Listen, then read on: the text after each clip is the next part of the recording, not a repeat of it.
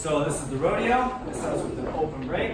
We have 8 and push 1, 2, 3. We're approximately side by side on 3. Palms up, around.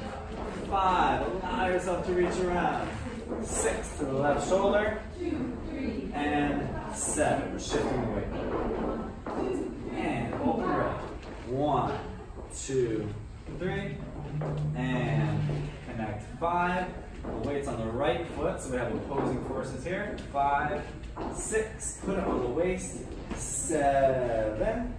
Connect, handshake. 1, 2, 3. Out.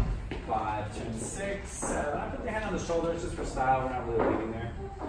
Forward on 1, 2, 3. Forward on 5, on 6, down 7, and switch hands 1. When he does the open break here, make sure you cash in on the momentum that you just created, right? Make sure also that you're not pushing at an angle. If you push at an angle, you're going to get her to turn on 2. You want her to turn on 5.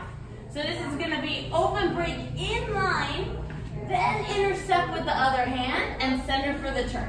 Right? Careful, it's not open break, pause, other hand. It needs to be right away, interception, takes it all the way to the back. Girls, we touch across his back and find his hand. 1, 2, 3. Guys, don't go too far back here and really relax the arm because it can really hurt the shoulder. Yeah, so you're going to be gentle and you're pushing back with your left hand. Put the right hand on your waist. Make sure you don't bump her as you do your turn. This is 1, 2, 3. Pick it up with the right. You can extend the arm, ladies. 5. I turn 6, 7, and then he's going to take a small step on his left on 1 so he doesn't step on your foot, and you're going away from me anyway, so why come all the way over to my side just to go away from me? Small step on 1, turn 2, away on 3, and then pull forward. Now that you have leverage, almost everybody missed this part. Now that you have leverage, you can pull 5, 6, 7. I go walk, walk, turn to the end.